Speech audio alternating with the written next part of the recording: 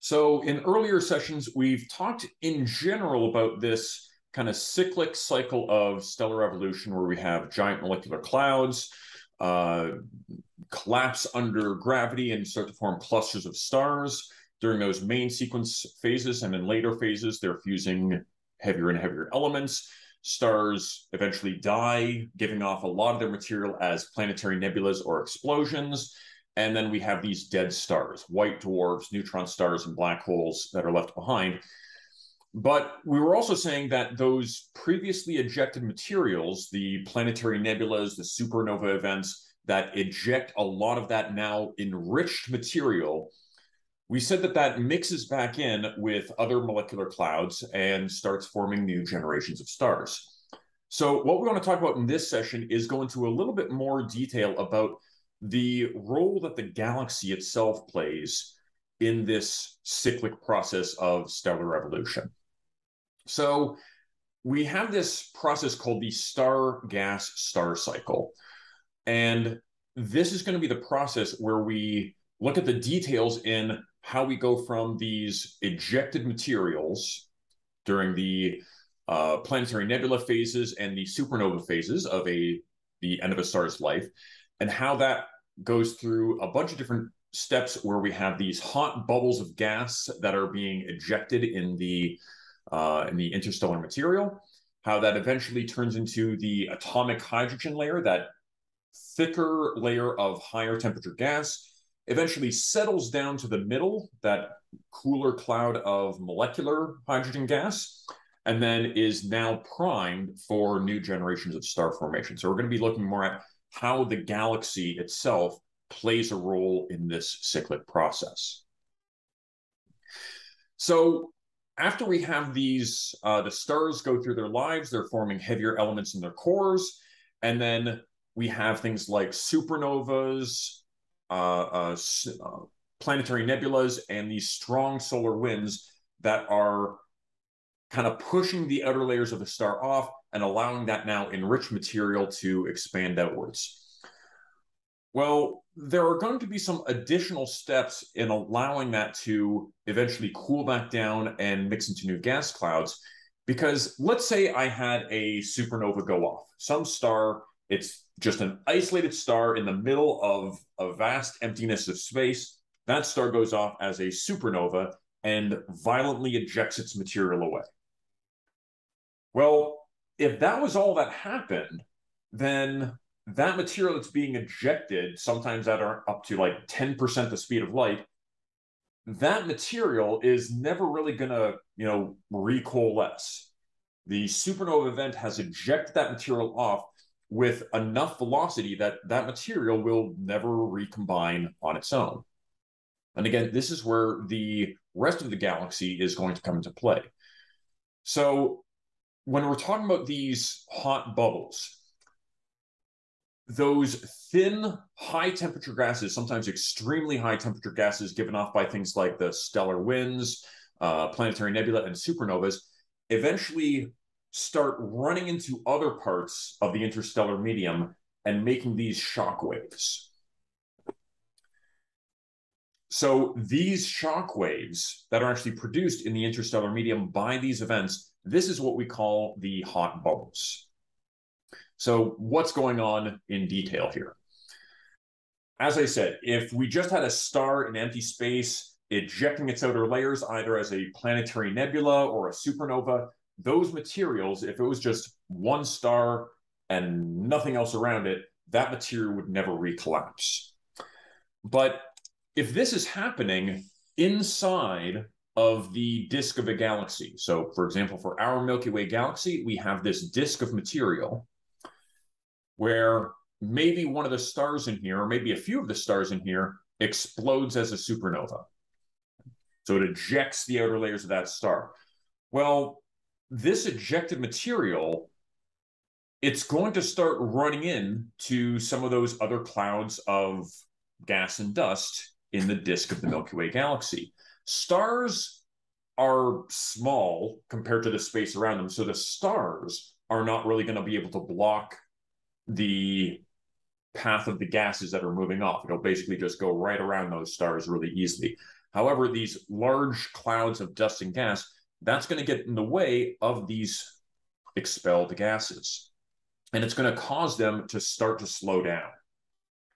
So it causes these things to slow down, and maybe we have enough force to start to push those gases a little bit out of the disk of the galaxy.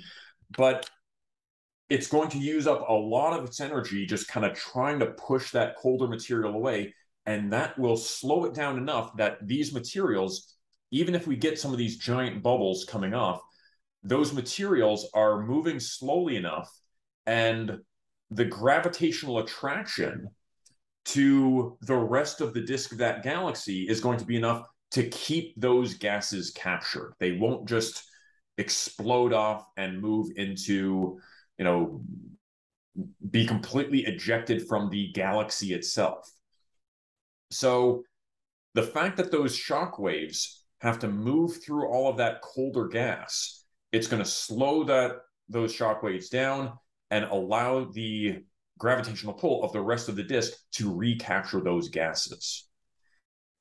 If we didn't have this disk of material that is gas rich, it wouldn't be able to block those expanding shock waves. And we're actually going to see in a future session how galaxies that don't have this kind of a gas rich disk, those kinds of galaxies aren't going to be able to recapture those gases. And those types of galaxies are going to have very different properties and not show signs of new star formation. So again, the material that's ejected by these supernova and stellar winds, when those materials run into the interstellar medium, they can make these hot bubbles, but it still has slowed those gases down enough to start recapturing those gases. So the hot gases cool down and eventually rain back down onto the disk. And then notice this is both going to be above and below the disk that this is happening. These ejected material are basically going to rain back down onto the disk and allow that remixing of material and allow that now enriched material to be used to form new generations of stars. So again, this disk collects material that would otherwise have been dispersed. Well, what kind of layers is this going to make? Well, these newly ejected, these partially ejected gases that are raining back down into the disk, they're going to start in that atomic hydrogen layer, that thicker layer that has moderately high temperatures and moderate densities. We talked about this in the session when we were talking about the structure of our Milky Way galaxy. We can see those atomic hydrogen lines using that atomic hydrogen using that 21 centimeter line. And here we have a picture of the Andromeda galaxy in the visible spectrum, and the Andromeda galaxy looking at it with that 21 centimeter line, specifically looking at the atomic hydrogen. So again, we notice that atomic hydrogen is pretty much confined to a thicker band in this disk. And again, that material from exploding stars is recaptured and falls back down onto this cloud of atomic hydrogen. The molecular clouds, well, we said that those are significantly colder in a significantly thinner layer of the disk. So as things cool off, they'll generally settle to the center of the disk. And those gases will be colder and denser and more primed for new star formation. So let me resize this. So the materials in these outer layers are going to be higher temp,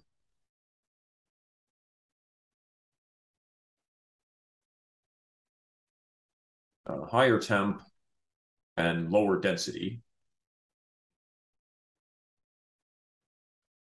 And as the material cools, that material is going to start settling to the middle. And then we get that molecular hydrogen band.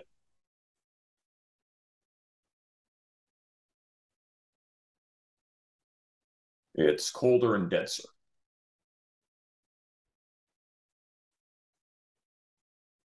Again, this one up here was the atomic hydrogen.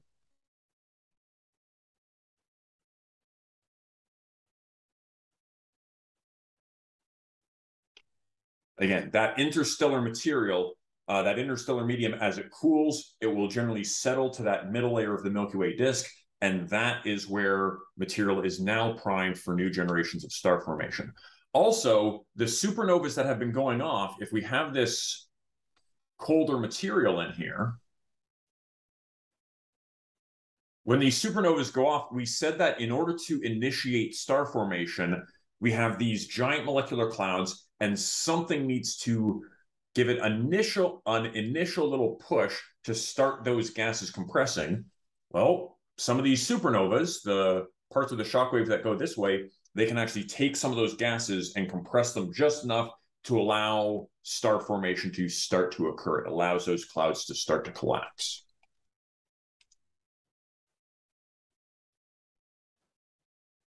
We've talked about the composition of different clouds of gas and dust in the interstellar medium and the compositions of stars. We said it's usually 3/4 hydrogen, 1/4 helium, 2% heavier stuff.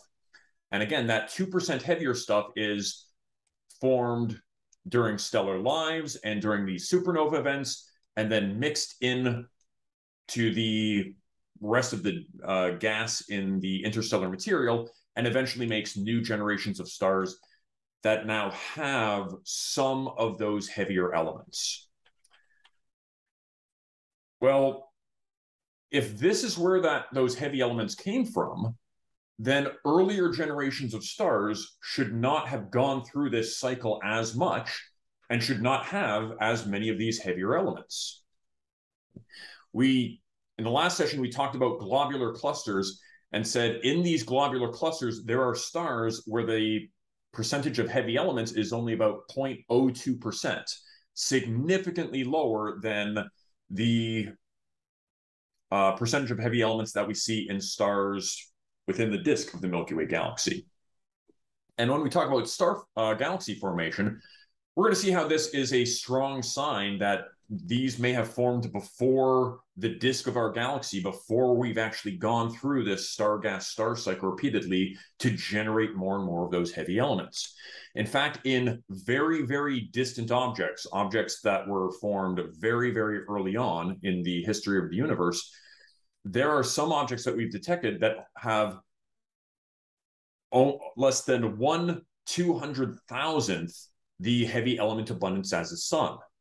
So when we see these kinds of objects that have very, very low abundances of heavy elements, we can use that to say these objects must be very, very old. They must have formed before this star gas star cycle had a chance to produce many of those heavier elements. In the first generations of stars, we expect that the first generations of stars only contained hydrogen and helium and nothing else. One of the things that the James Webb Space Telescope is designed to specifically study are those very, very distant objects, and hopefully we'll be able to learn more about these first generations of stars that presumably only had hydrogen and helium.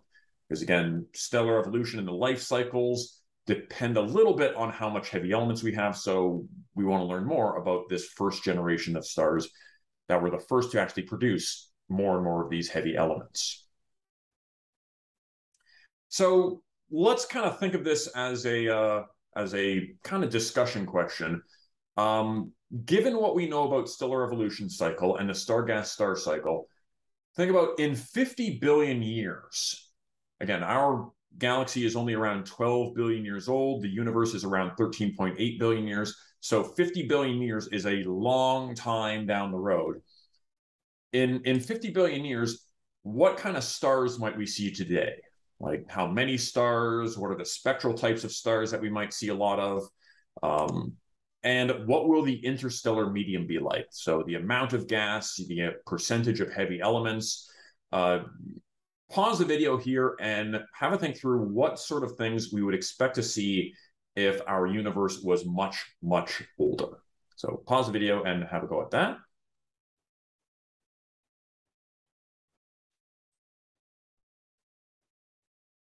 Okay, so let's try discussing this a bit.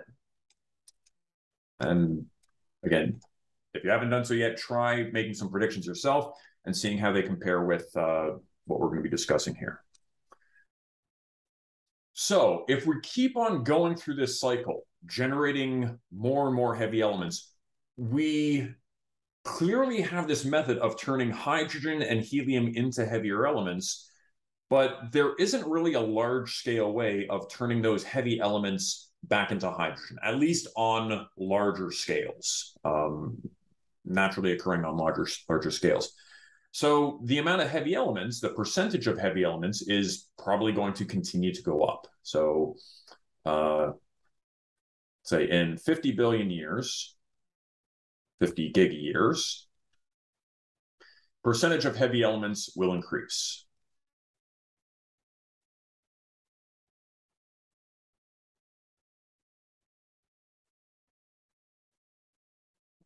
So that's one thing that's probably going to happen. As we go through this star gas star cycle, this cycle, there are still some different dead stars that are going to be left over. Things like white dwarfs, neutron stars, black holes. For white dwarfs, if it's got a companion star, it can potentially gather more mass, go through those white dwarf supernovas and eject that material. But a lot of those dead stars are just going to kind of stick there doing nothing. So we're probably going to see more and more of those dead stars. So we have larger numbers of dead stars.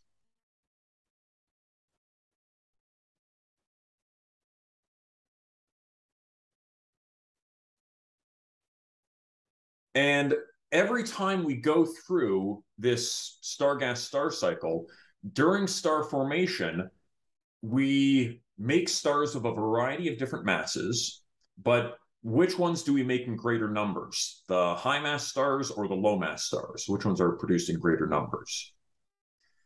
Yeah, we produce low mass stars in much greater numbers, and they last much longer. So there's probably going to be more and more of those very low mass stars sticking around. So we have larger numbers of dead stars and low mass stars.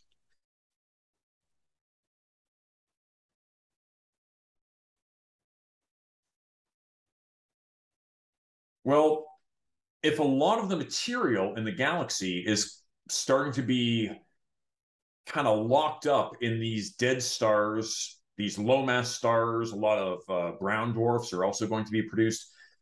If all that material ends up being locked up in those stars and doesn't get recycled back in, we're going to have lower amounts of gas and dust. So lower amounts of gas.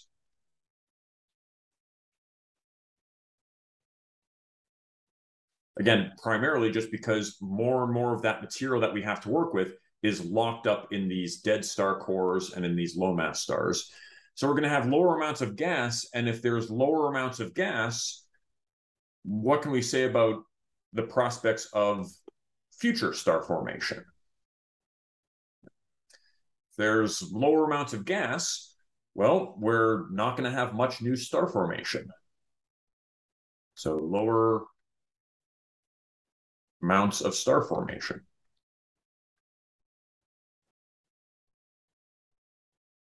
So these low mass stars, we're talking about,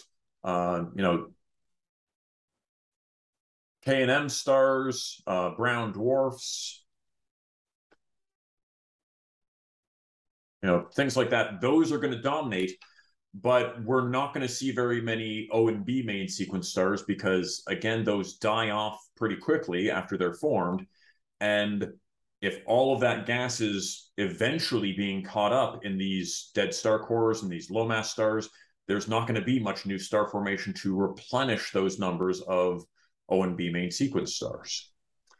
So this is kind of a quick little overview of where this star gas star cycle might lead. It won't continue on, indefinitely because of how some of this gas gets locked up in some of these other stars and the fact that these abundances of heavy elements are only going to go up. So again, we eventually, in much, much longer times, we might even eventually run out of hydrogen and helium to actually get those stars to begin their life cycles, because at the beginning of these star life cycles, we're mostly using the hydrogen and that hydrogen fusion to get these stars started. So that's kind of the overview of what's going to happen with the star-gas star cycle. And we're going to use this star-gas star cycle and see how does this affect the different kinds of galaxies that we see. So far, we've just talked about the Milky Way galaxy, our nice spiral galaxy, but there are different kinds of galaxies, and depending on their properties, they might allow this cycle to go more efficiently or basically stop this cycle. So we're going to be talking about that in future sessions.